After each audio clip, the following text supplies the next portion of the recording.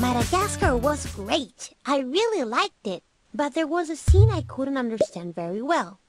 The scene where they realize that they are free and run. Marty, the zebra, is at the front followed by Alex, the lion. Then, all of a sudden, the lion jumps and bites Marty.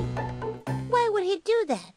Maybe it has something to do with what our teacher explained to us some days ago about what animals eat, right?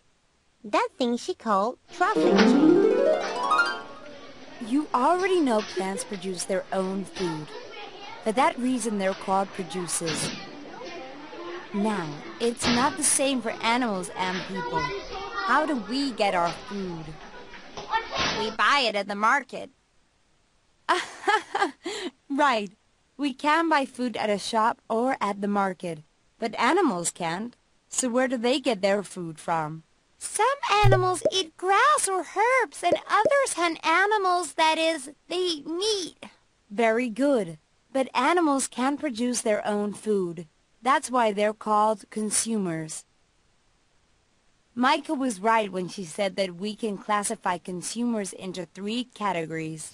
Herbivores, like giraffes, zebras, and rhinoceros, among others, which eat vegetables. The carnivores, which in time eat herbivores, for example, lions, sharks, or snakes. And finally, we have bears, or even us, human beings, who eat vegetables and meat, and are called omnivores.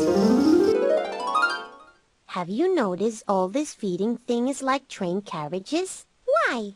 Because there is the engine, which would be the producers. Behind are the herbivores, then the carnivores, and behind them the decomposers. Don't forget the omnivores, who can eat vegetables and meat. Besides, the decomposers eat both vegetables and dead animals. Now, if we think about the film Madagascar, do you understand why Alex the lion wanted to eat Marty the zebra? Yes.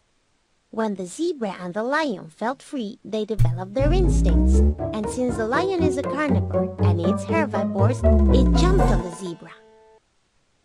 Very good. Hey, don't forget to subscribe and answer the question. You can also click the links on the right to continue learning and click the like button. We appreciate your help. See ya!